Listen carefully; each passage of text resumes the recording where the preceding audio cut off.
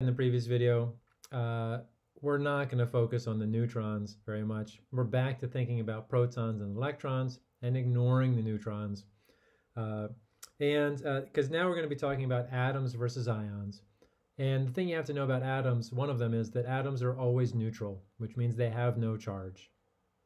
And if they have no charge, that means that the number of protons equals number of electrons. Number of protons equals number of electrons. So now, since your periodic table tells you how many protons an element has, you now know that if it's an atom, it has the same number of electrons. Ions have gained or lost electrons and have a charge. And our first example is going to be sodium. So we go to our periodic table. It says sodium right here is Na. It's got 11 protons. So this is for the sodium atom, 11 protons. It also has 11 electrons. And whenever I think about ions, I always think of the atom first because electrons are tricky. Electrons are negative. So if you want a positive charge, and again, this is still sodium, so it still has 11 protons. But in order to get a positive charge, it has to lose an electron. And therefore it only has 10 electrons. And one way to do this is we count electrons a lot in this course. So you need a good way of keeping this in your head correctly. And again, it takes me some work. So one thing to check is you have 11 pluses because you have 11 protons.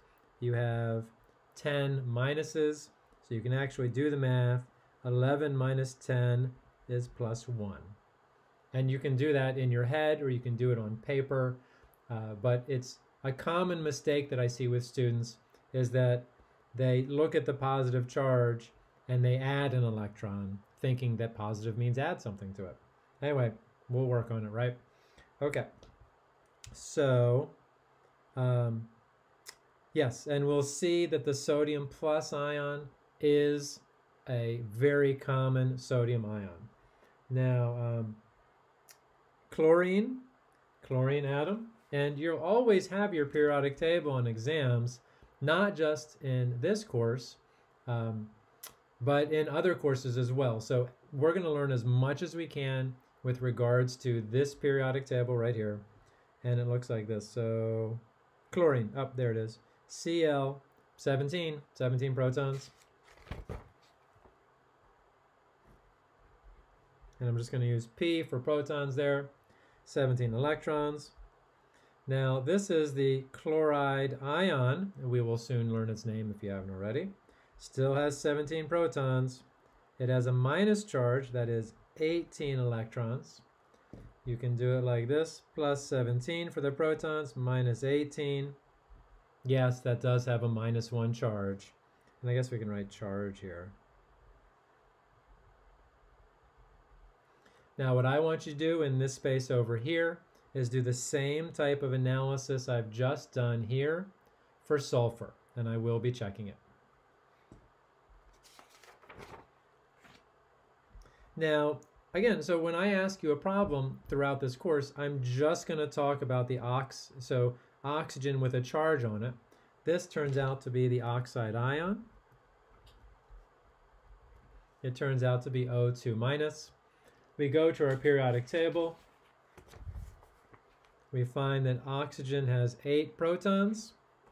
And again, I'm going to show you my process. You don't have to write this. You can think it in your head or however you get the right answer for this. So oxygen atom, 8 protons,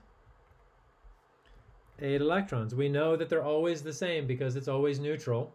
Protons positive, electrons negative, cancel out.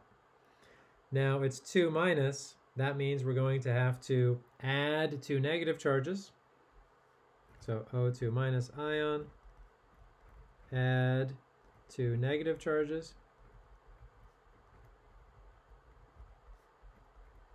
That means add 2 electrons.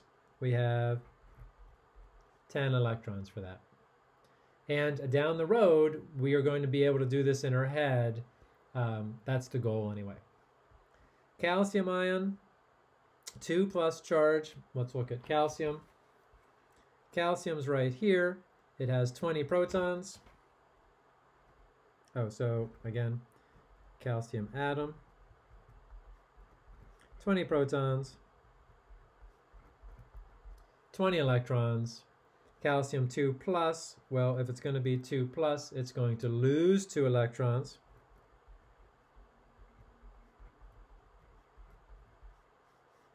And we have only 18 electrons. Good.